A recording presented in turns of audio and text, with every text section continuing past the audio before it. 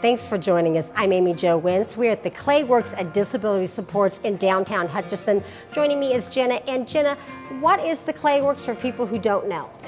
We are part of Disability Supports of the Great Plains, so we invite our individuals to come and create, and then everything they make gets sold right here in this location, Hutchinson, and then we also have one in McPherson. Everything they sell, they get 100% of the tag price. It goes right back to them, so it's kind of a fun way for them to earn an income. You could come in, you've got your retail room, you can look around. I mean, they are so talented, the art that they actually do. And then back in the back, they're actually working. Yes, so our studios are connected, so when you come into the store, you can see the things that they have made.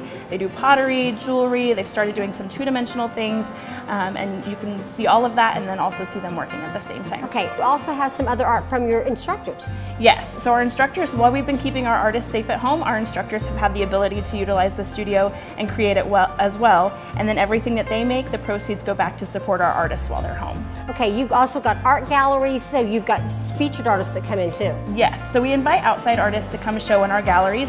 Midtown Gallery here in Hutchinson, and then one door north in McPherson. So those galleries are full as well, so there's a lot to see. So now we're back and open. So yeah, I would like to invite our customers back. They can, grab a cup of coffee from Scuttlebutts and enjoy our gallery spaces and our store. That's the Clayworks at Disability Supports in downtown Hutchinson, and don't forget their other location on Main Street in McPherson.